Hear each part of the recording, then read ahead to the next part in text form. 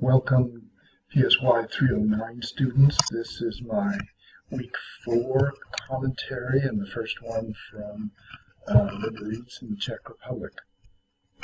Behind me you'll see my new apartment. I arrived a few hours ago. So first, my apologies for posting this video about 3 days late this week. Being en route is my excuse, but I think I can do better certainly in the weeks ahead, and will. This week, test 1 is accessible, but it is not due until the end of next week. So you have 2 weeks essentially to complete test 1. That does cover chapter 3 for this week. So I'm going to comment a bit on that content in a moment. But I want to make you aware that one of the week's expectations is to study for that test and to complete it by the end of next week. Also, with related to assignments is the question of developing your course project. This week I'm asking you to put your reflections or thoughts about your course project on the discussion board. It is due in written form as a proposal before the spring break, which gives you about a month, so there's plenty of time. The real issue is studying this chapter on research methods and seeing what you can do to essentially incorporate references and show your knowledge of research design and the limitations of your research, which is going to be a very small project in this course with lots of limitations. Alright, so look to the discussion board to begin participating in that conversation, and which brings me to my next point. I would like to find students who are interested in consulting with me about their projects. I have 2 agenda items in mind. One is to coach you and make developing the project as useful for you as possible. And number 2 is to see if you're open to learning the technological skills of collaborating internationally. So if you're interested in setting up an appointment with me, I would certainly be interested in doing that with you by video conferencing through Google Hangouts probably, but also I can send you a Zoom invitation and we can go from there. The only thing required at your end would be on your computer some form of camera and microphone.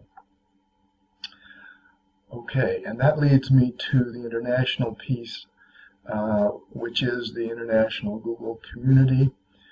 Tomorrow I'll have my first meetings with the faculty here and hopefully start getting the word out about working with you, and those of you who are willing to look at your topics and your research questions from a cross-cultural perspective. And I think the opportunity here to interview someone in a different culture about your project would be invaluable for so many reasons. So I encourage you to do that. I'll put the steps to developing those relationships into next week's folder. The reason there's no hurry is that the TUL, Technical University of Liberec, the TUL semester begins only in the last week of February. So there's plenty of time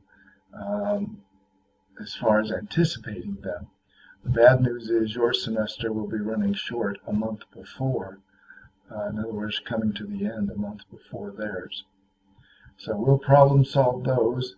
The first step will be joining a Google community, and I'll be posting steps for doing that this week. Now, turning to the question of research methods, which is the focus of Chapter 3. Chapter 3 follows extremely naturally from, of course, Chapter 2, which was about major theories.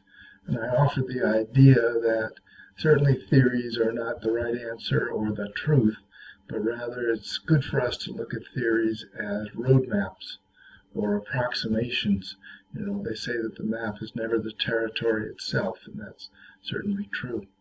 So last week we looked at major theories and noted their limitations.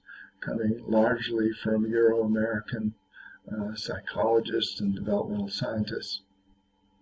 This week we really look at the toolbox of researchers, and let's note first that these are professional researchers having obtained graduate degrees and whatnot. So what you're seeing in Chapter 3 is really an introduction to research methods that are most specific to developmental studies of adulthood and aging. I recommend strongly the Whitbourne and Whitbourne slides, and take note of the 23 topics in this chapter.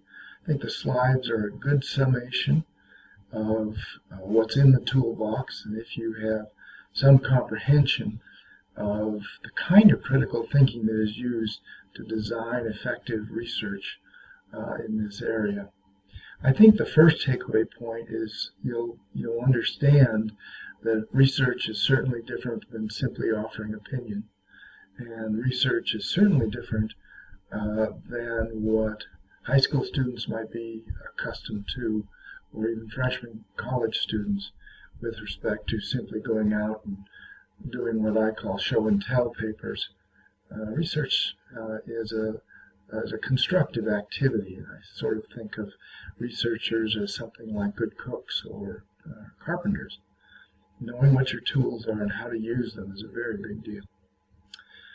I do have an interest in this area, and I don't expect that you'll share that interest to the depth that I've cultivated it, but that's fine, because remember, I'm the guy in the red apron here to coach you along your journey and developing your projects. So on the final point on Chapter 3 is it's complicated, just like cooking is complicated or carpentry is complicated. And it takes a long time to learn.